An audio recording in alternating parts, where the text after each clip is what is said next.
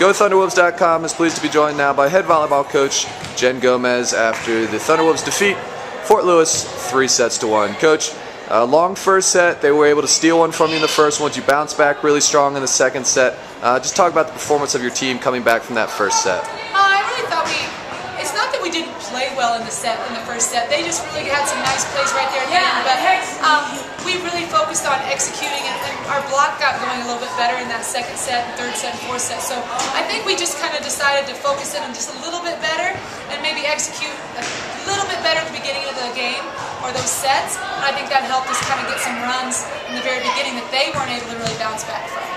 So win this game, now 4-4 in conference, played a really tough schedule for the first half.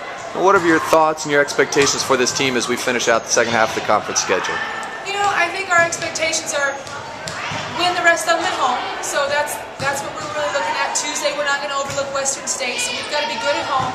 And then we want to go and we want another shot at Mesa at their place. So, you know, that's revenge, but that's down the line. So we have to worry about Western here at home and then taking care of business down at Adams, who's kind of been one of our foes for a long time and someone that we haven't really beat since I've been here, I think. So just in this next week, we're just looking at trying to be 2-0 after this week, and that's what we're looking at right now. All right, thanks, Coach, and congratulations on the win.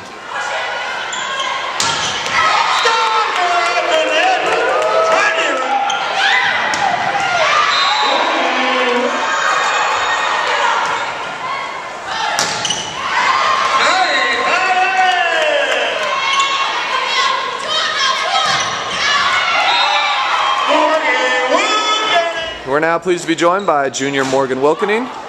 Double-double tonight, 14 kills and 11 digs. Morgan, you guys went a long first set, were able to bounce back. What did you see from your team coming back from that first set? I definitely saw just like a team effort. We all bounced back, like our passing, our setting, and then everyone executing. We all took our roles and we did what we were supposed to do. So it's definitely a collaborative effort all together. Double-double for you. What did you feel was working best for you tonight? I just thought like swinging was working best for me and just using the sets, like the great sets that I was getting and just swinging at the ball. And if I didn't get one down, I wanted to put down the other one. So that's kind of was my train of thought. All right, thanks Morgan. Congratulations on the win. Thank you.